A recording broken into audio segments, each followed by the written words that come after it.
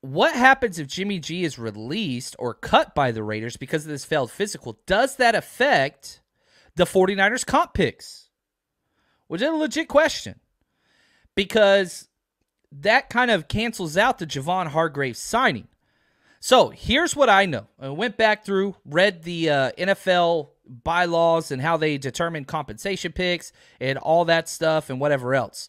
This is where it gets interesting because all of the compensation financial capital, there's three parts to the formula for comp picks, okay? One of them is financial. That's the biggest one. What you spend, I'm going to show you the table from Over the Cap, and I think that might clear some of this up. 2 is playing time. 3 is postseason awards. But the biggest one is financial capital, okay? So here we go. I'm going to throw this up there. You guys can't see my face, but this is from Over the Cap. They do a hell of a job.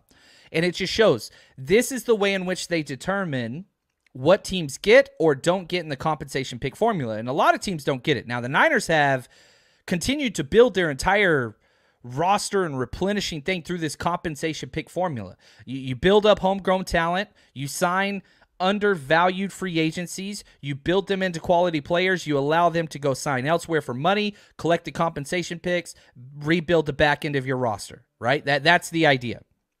Now, at the top of this list, and if you're listening audio-wise, I'm going to do my best to explain this verbally so that you can kind of paint the picture.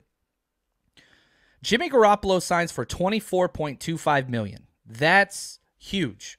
That canceled out. Now, we would have got a third-round comp pick for that. However, we signed Javon Hargrave for $21 million. Those canceled each other out.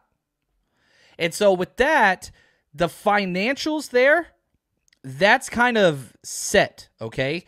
So, like, if Jimmy Garoppolo gets cut, that won't affect the financial aspect of the three-part formula. It will affect postseason awards, which I doubt either of these players will get, or more importantly, playing time. Now, here's the best news. Jimmy signed for $24.25 million. Hargrave signed for $21 million. So there's a little wiggle room where that might be able to offset, these third-round picks. Because the way it's currently set, these two cancel each other out. The 49ers get a third-round pick for McGlinchey. There was no counteractive sign there to cancel that out. We get a 5th for Samson Ebukam. Now, Charles Omenihu and Sam Darnold canceled each other out. That would have been a 6, but here's the good news. Jimmy Ward's a 6. Emmanuel Mosley's a 6. Azeez Al-Shaair's a 6. Daniel Brunskill's a 7th.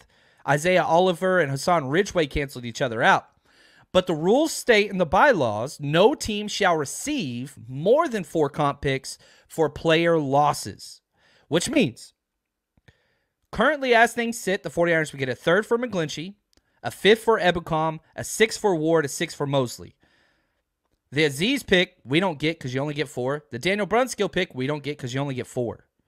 So all being lost in this, I don't think it's going to dramatically affect the overall compensation picks awarded to the 49ers because there was that extra $3 million space in there, and the Niners should be getting 6 comp picks, but there's a max of only 4 player comp picks. Now, I know somebody's listening to this going, wait a second, didn't we get 5 or 6 last year? Yes, we did.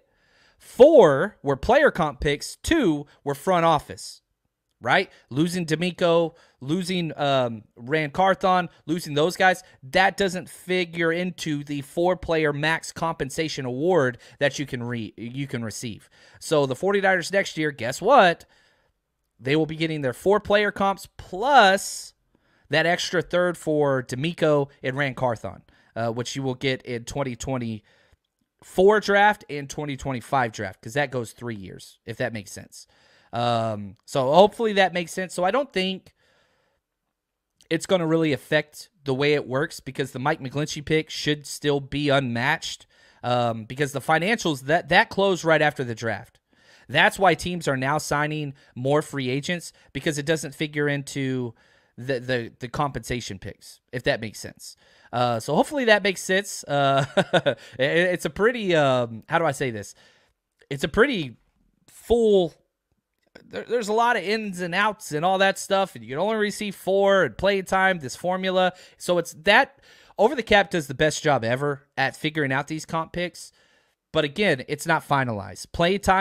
playing time and offseason awards still figure into that. But I don't think it's going to affect the 49ers one way or another. Now,